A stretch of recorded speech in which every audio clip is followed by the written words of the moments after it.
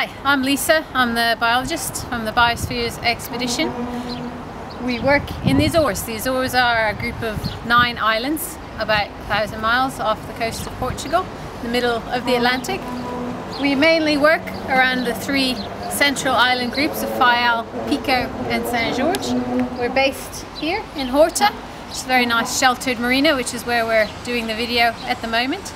You can just see our boat in the background over there, the white catamaran that we're using. So what are we actually doing out here?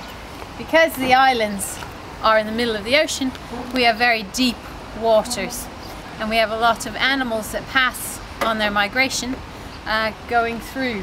We have some target species of the blue whale, the fin whale, the sei whale and the sperm whale are our big whale targets, and we photo identify them using different markings. The blue whale has a mottling pattern on the side. The sperm whale, we're using the tail to identify different individuals by the markings, and we can track them from year to year. The marks don't actually change very much. So this one, for instance, is number 1019. She's been seen since 1988, and then was seen in 2006, and pretty much every year since 2006. In 2010 we saw her with her first calf, and now last year, 2012, her calf has started to dive, so hopefully she'll be back this year and the calf will now be independent from the mother. Why do we do this? We want to know where these animals are going when they're not in the Azores. We have some matches for the sperm whales.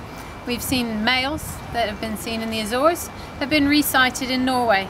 So there's a link between the animals moving from place to place. And if whaling should ever become an issue again, you can show that the animals aren't all separate individual populations, that they move from place to place. Nobody really knows where some of the big whales go for breeding. We know that they pass through here in March, April and May. They're seen up around Iceland, Greenland, Newfoundland, Nova Scotia in the summertime for feeding on the big upwellings of krill and fish. Most of the time, if there's food here, they'll stop and have a snack on their way, but usually they're just traveling. And that allows us to get a good picture behind their dorsal fin, behind their blowhole, sorry, and then their dorsal fin as well. The fin whales, with their white jaw on the right side, we use markings called a chevron just behind there. And the sei whales, just the dorsal fin for identifying them. So that's what you are involved with. We have a program that will match the sperm whale tails, so we can see if some of the animals are seen from year to year, who we've seen before, who's new. And we also have some target species of the smaller varieties as well.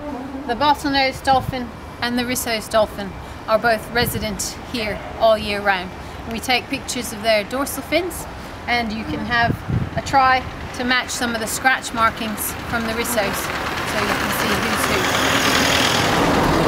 So we hope to see you here and join us on the Azores expedition.